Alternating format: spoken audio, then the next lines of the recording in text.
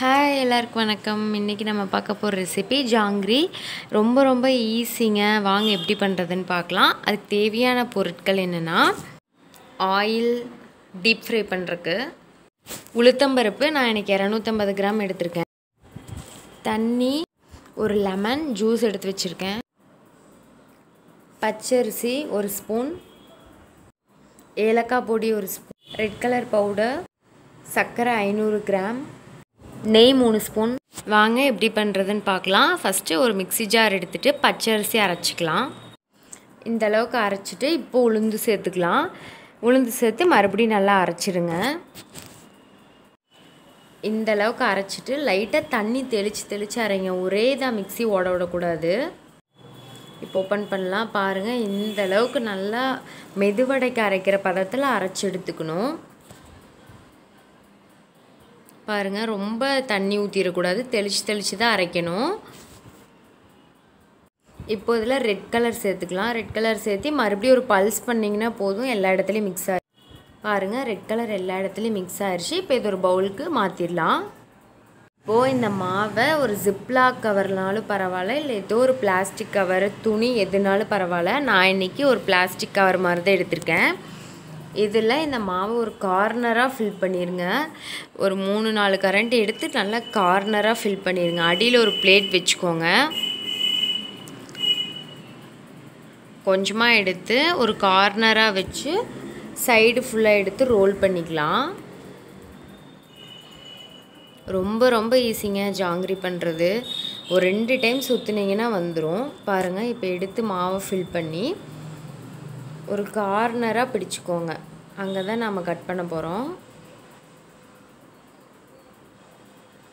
நல்லா ஃபோல்ட் பண்ணி கார்னர் வர மாதிரி வச்சுக்கோங்க. இப்போ நம்ம இங்கே கட் பண்ணிடலாம்.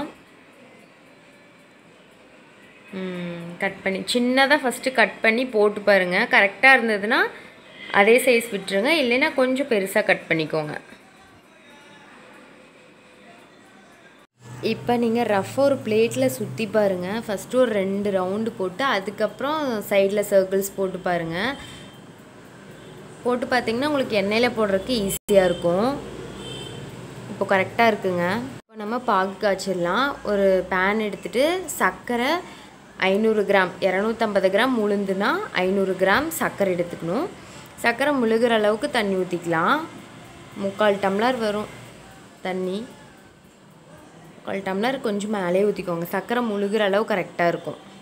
நல்லா கலந்து விட்டுருங்க.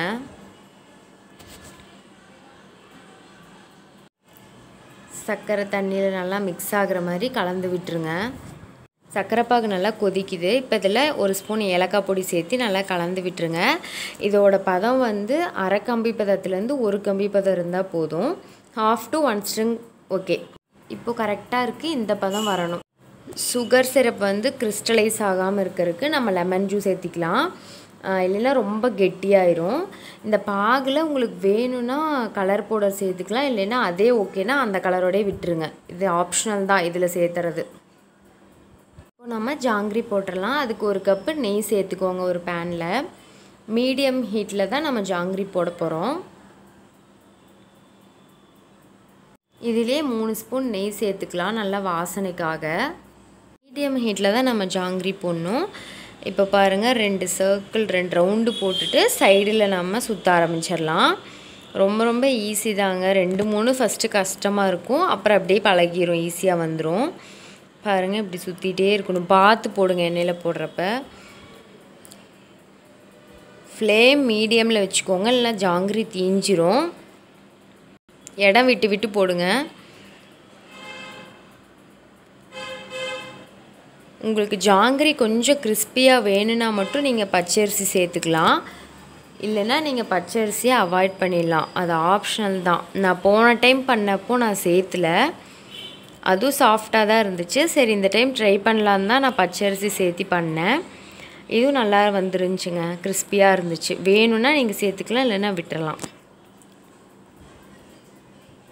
இப்போ நம்ம திருப்பி போட்டுடலாம். 2 சைடும் மொத்தமாக 2 மினிட்ஸ் வெந்தால் போதுங்க, ரொம்ப தேவையில்லை. அந்த நுரை அடங்கினோன்னு நம்ம எடுத்து சர்க்கரை பாகில் போட்டுடலாம்.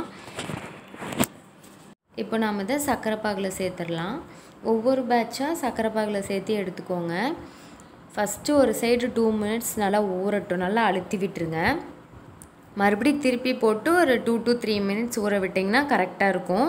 அந்த சர்க்கரை பாகு எல்லாம் ஜாங்கிரிக்குள்ளே இறங்கியிருக்கும். உங்களுக்கு லெமன் சேர்த்துமே சர்க்கரை பாகு கெட்டியாக இருந்துச்சுன்னா ஒன்றும் பிரச்சனை இல்லை. அடுப்பை லோ ஃப்ளேமில் வச்சுக்கோங்க. சிம்மில் வச்சு பண்ணிங்கன்னா சர்க்கரை பாகு இலகி. சர்க்கரை பாகுலேயே ஜாங்கிரி ஊறிட்டுருக்கணும்னு அவசியம் இல்லை. 5 மினிட்ஸ் வச்சு எடுத்தாவே கரெக்டாக இருக்கும். நம்ம ஜாங்கிரி ரெடி ஆயிடுச்சு.